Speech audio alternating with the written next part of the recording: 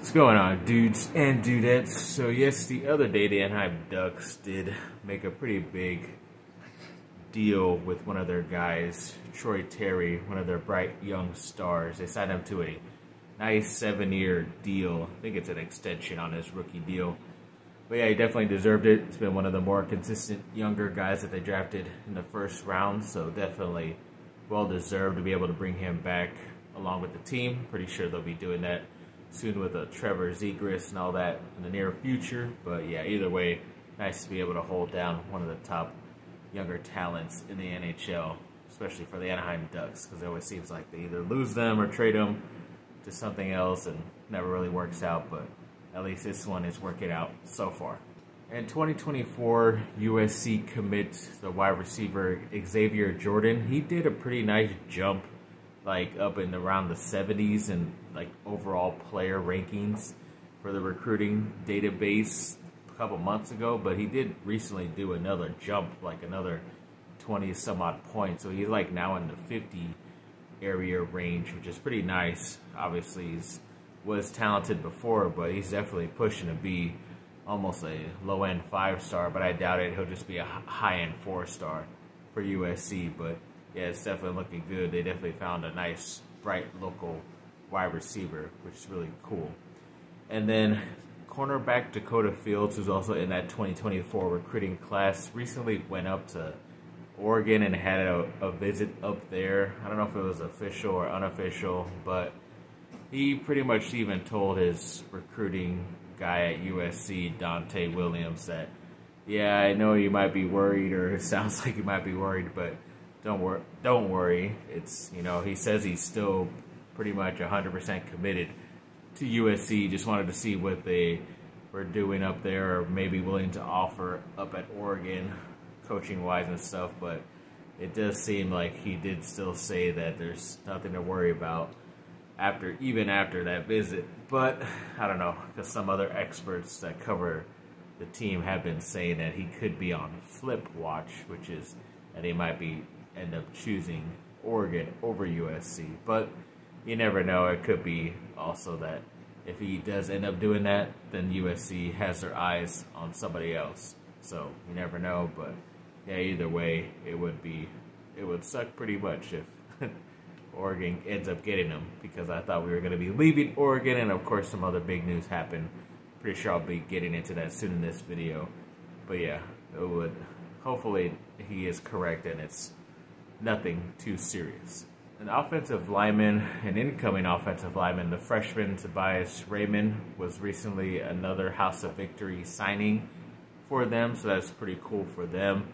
They also did release a statement or some pictures and a video of one of their more recent partners with a dealership. I forget the name of the dealership, but it is a Mercedes-Benz dealership, and the first athlete that they got in there to take pictures and all this stuff and promoting the deal was the #1 women's high school player, Juju Watkins, who's going to be on campus soon. So it's obvious that they wanted to get one of the bigger names on there. And Caleb, like I said, isn't part of House of Victory that I can remember, you know, the reigning Heisman winner for football, but to get probably the more talented, more recognizable name in House of Victory right now is the Juju Watkins. So overall, it's a pretty nice partnership is what it looks like. And yeah, nice to get some Mercedes-Benz while they're on campus, a lot of those athletes. PFF is counting down the top 50 players playing in college football this fall, and of course, a couple of the top players that are on pretty much most of people's lists, even going into the NFL next season as well. Pretty much the two same guys. Obviously, the safety, Kalen Bullock, he's at number 24, I believe. And of course, Caleb Williams, the quarterback, is at #1 overall as the top 50 players in college football. So yeah, I was hoping to maybe see another 1 or 2 of the USC players in there, but I guess they are still too young and a little bit more unproven. So we'll see. Maybe Bear Alexander or even Anthony Lucas can get their names up in there in that list next season. But yeah, definitely very excited to have those two guys on our roster. And as I was mentioning before, that I didn't expect USC to be playing Oregon any more time or having recruiting battles going down to the wire to where it would make a difference because they would be playing each other. But now it looks like they might, because the past couple of days it seemed like both Oregon and Washington were going to be going to the Big Ten. But it pretty much was, they kept saying that they would accept the invitation if the Big Ten did invite them or something like that to join the conference. So there was never really anything official. So then yesterday and this morning it kind of died down. But then all of a sudden, I guess after they had their meeting with the Pac-12 Board of Regents or whatever they called it, it's because everyone was supposed to try to get all the rest of the Pac-12 teams to sign up for that Apple TV deal, the streaming deal that the Pac-12 was going to supposedly have. Apparently they didn't like it, and then the Big Ten calls in and kind of pretty much made an offer to both Oregon and Washington, which is kind of weird because you thought they would be a package deal with also Oregon State and Washington State, but those two might be left on their own to either stay in the Pac-12 or maybe the Pac-12 and Mountain West join a big conference together. They're probably going to have to, because I don't know if they're going to get picked up by the Big 12 either, because both Arizona and Colorado are being picked up by the Big 12. As we speak, maybe Utah ends up going to the Big 12 as well. You never know. But it's a lot of realignment, and I think it just needs like a voting from the board members of the Big Ten after this invitation of the two teams, which it looks like they're going to unanimously vote yes on it. So I guess the only reason it helps out USC is that they kind of like split the half, so like teams on this side of the country will play each other and teams on that side be more of like set in that type of division. So it'll be USC, UCLA, Nebraska most likely, Oregon, Washington, and whatever other team or two that they add from the Big Ten.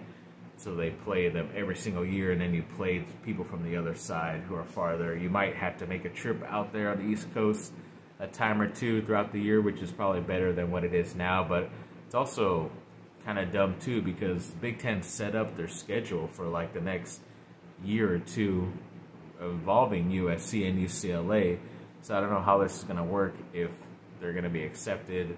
And the Pac-12 is already, their contract's going to be up, so I don't think you could just add Oregon in automatically unless they're just going to redo and reshuffle everything and add those two teams for 2024. But yeah, a lot of moving pieces here, a lot of things up in the air, and obviously this isn't 100% done yet, but it looks like it's going to be done most likely, and it's going to benefit the Big Ten because you get two of the better teams from the Pac-12 into there as well. But I don't know. It's a lot, like I said, a lot of moving parts, but we'll see what happens. A lot of news for USC football on their recruiting fronts. They made a lot of 2025 offers just in the past couple of days, and there's a bit of news on some of the other 2024 players as well. Jericho Johnson, one of the top California defensive lineman in 2024. He recently put USC in his Final Four is what it looks like. It did not say when he's going to be committing. I'm pretty sure it's going to be somewhat soon. I don't know if he's trying to get it done before his high school year starts or in the middle or right after, but at least USC looks like they made it in the Final Four, but they do have a lot of usual close rival suspects with them as well, so that kind of does suck, but he wants to make the right choice, he will come to USC. All right, so let's do that, Jericho. And then there are other couple players like in 2025 offers. A 4-star linebacker, Elijah Melendez. And then a 2025 5-star cornerback, Devin Sanchez, recently put USC in his top 10. So that's really good news for them to get at least in the running for one of the top cornerbacks in that class. So that's good. Then they also were able to get an offer to safety Jermichael Gillis, the number 2 overall prospect. I don't know which position he's playing, but Elijah Griffin, they sent him an offer. And the 5-star defensive lineman, Armando Blount, they also sent an offer too. So a lot of very talented guys overall in that 2025 class, just throwing it out there with the offers and making sure they're on USC's notice and thinking about USC maybe trying to plan unofficial or official visits and stuff. So yeah, I like that they're going after more of these top talented guys within, Lincoln Riley's first couple of years. So definitely looking forward to see how that class shapes out, both the 2024 and 2025 recruiting classes. Yeah, to finish this video off, yeah, it looks like a couple more Chargers made the top 100 NFL players list.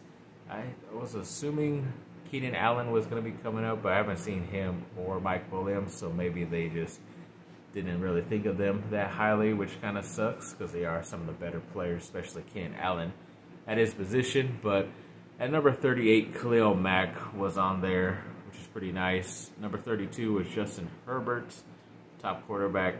At number 30 was Derwin James. Kind of weird because he's considered the best safety, but he's at number 30, so I don't think you'd have the number one safety there. Then at number 21 is Austin Eckler, who's obviously one of the better, not only fantasy football players, but one of the top running backs out there in the league. So yeah, either way, it's a nice group of guys. I don't know if there's going to be any more players in the top 100, but maybe the NFL players felt like they put in, 6 or 7 Chargers last year. And technically, with the addition of Kendricks, there was about 5 or 6 around this time as well. But I think they didn't want to give them too much credit because, yeah, they did win 10 games, but they did lose in glorious fashion in that first round playoff game. But either way, some high hopes going in there. A lot of good stuff. I've been reading and seeing some highlights and stuff from practice as well. So definitely looking forward to hopefully everybody staying healthy and going into the season.